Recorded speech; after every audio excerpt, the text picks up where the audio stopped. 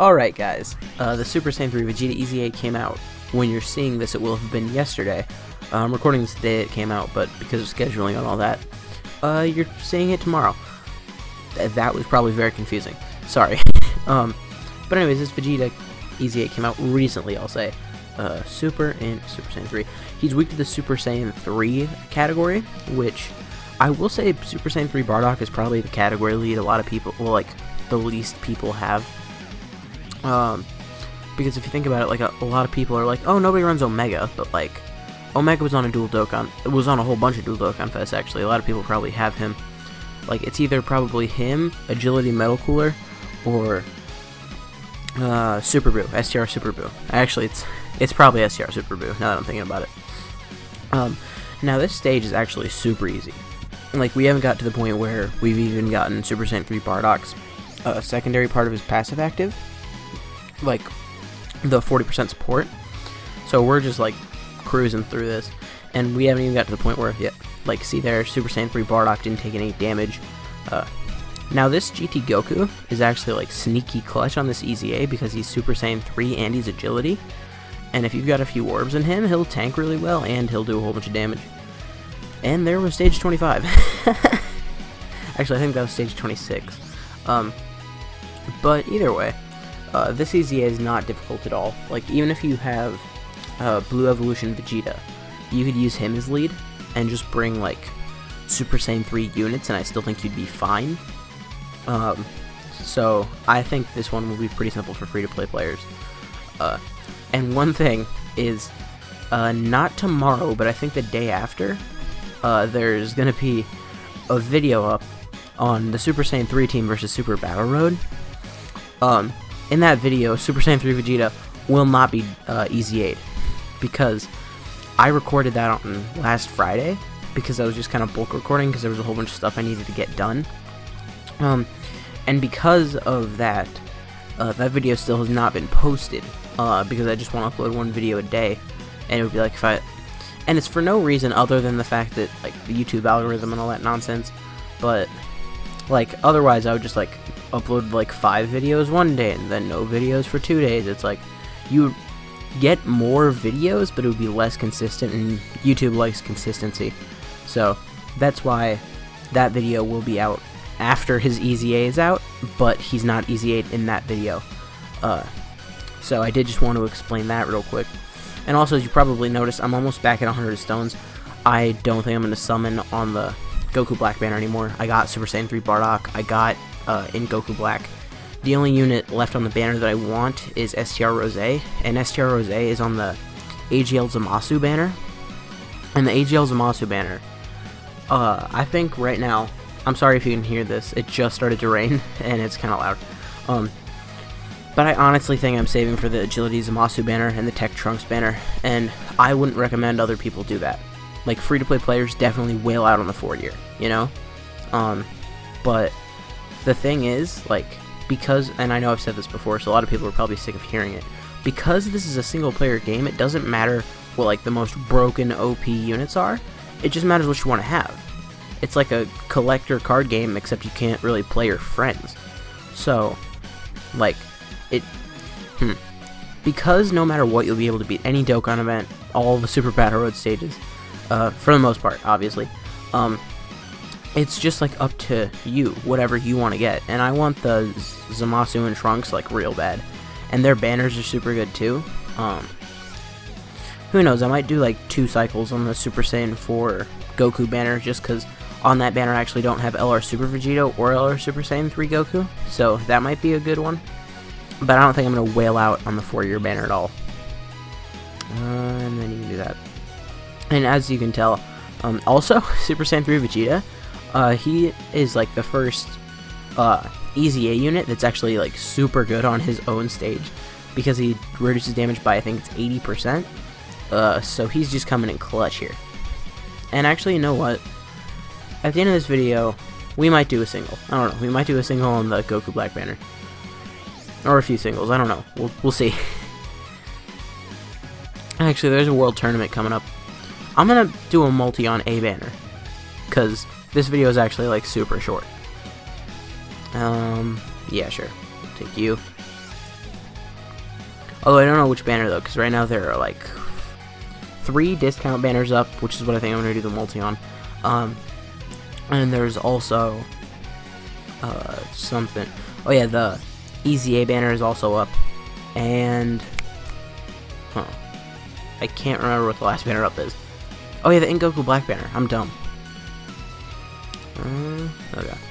If the ETA banner was guaranteed featured unit, I would actually do that, because I'm 1 dupe away from rainbowing Super 17, Agility Rose, and I could also always just use more copies of Super Saiyan 3 Vegeta, just because he's pretty solid. Not this Super Saiyan 3 Vegeta. He's okay, but he wasn't the one that I was talking about. So, like, as you can see here, like, nothing really difficult has started yet, and even once it does, we have all of the solid defensive units, so it won't even be that difficult.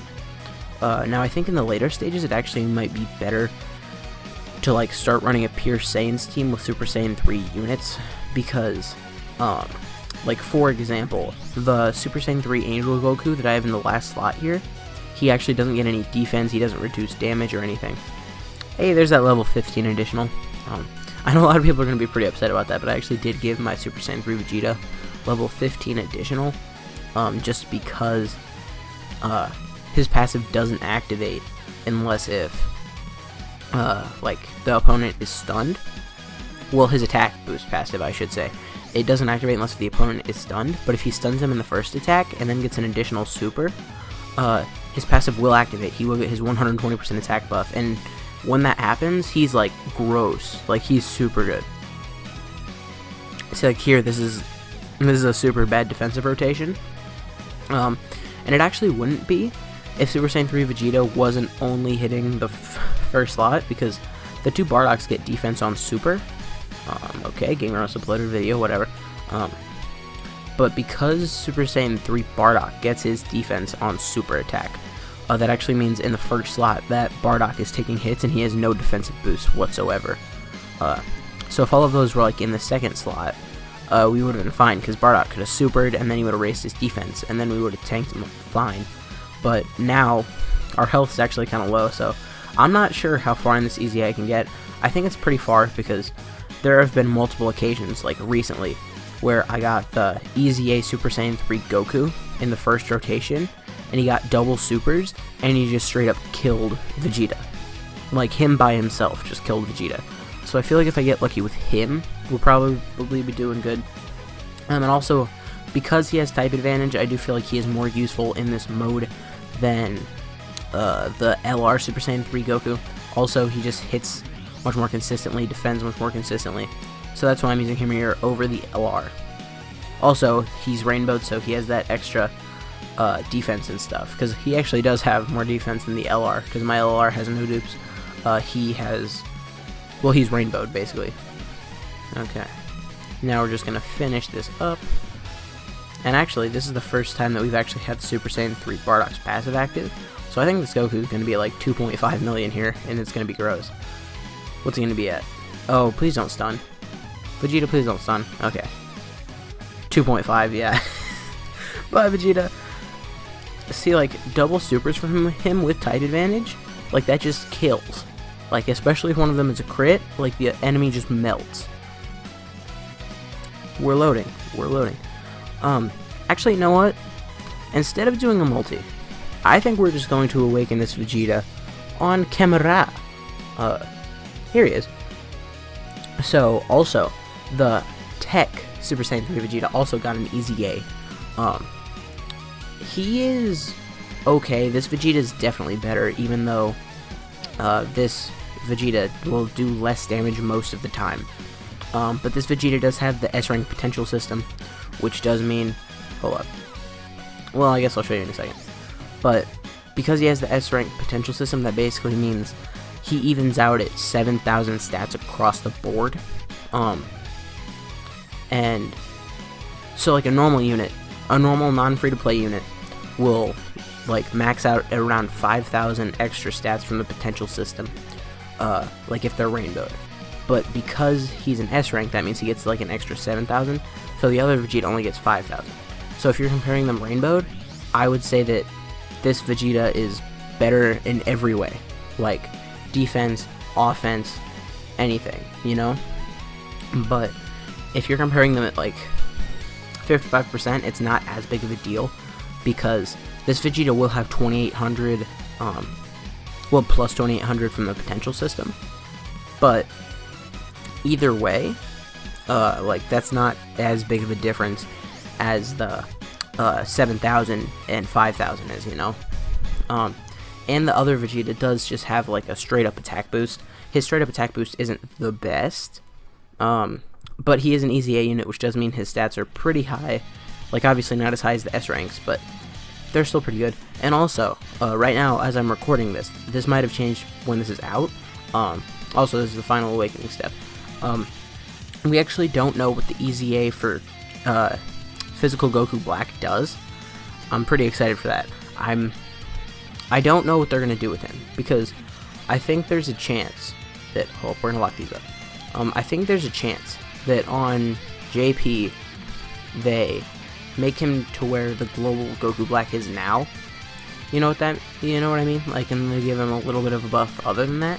So like, they give him the 3 key to extreme types, and then they give him like attack and defense 20% per orb obtained, and with his EZA stats they'll be like pretty good. Hold up. Now, okay, he's actually like at the upper end of EZA units. So here are his stats. He has 2 dupes, as you can see, 15 additional, and the showcase for this guy will be up tomorrow. But anyways, guys, if you did enjoy this video, please consider leave a like, a comment, subscribe to the channel. My name has been Blah, and I will see you guys next time.